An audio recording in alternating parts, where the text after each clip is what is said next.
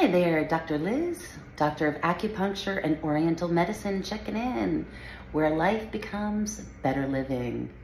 We're going to talk today about Frank's sign. Frank's sign is a crevice or a crease in your ear that starts in the tragus and goes across the lobule back to the backside of the auricle.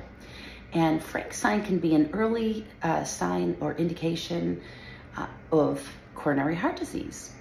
It can also be a warning sign of diabetes, other types of heart disease, and or cerebral problems such as an infarction. However, some of the more recent studies are really further supporting more dominance in the coronary heart disease, which is typically the coronary arteries in our human body that gets clogged from plaque.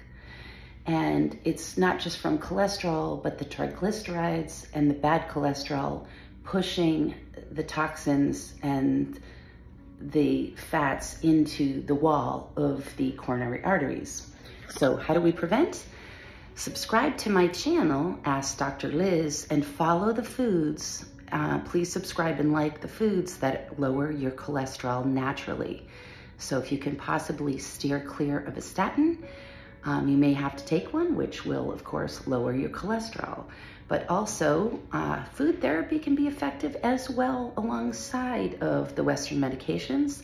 And plug in again to Ask Dr. Liz to get a list of the food therapies that can help lower your cholesterol to lessen your likelihood of America's biggest killer, coronary heart disease. Thanks for checking in. Dr. Liz, Doctor of Acupuncture and Oriental Medicine, where life becomes better living. And jusqu'à demain.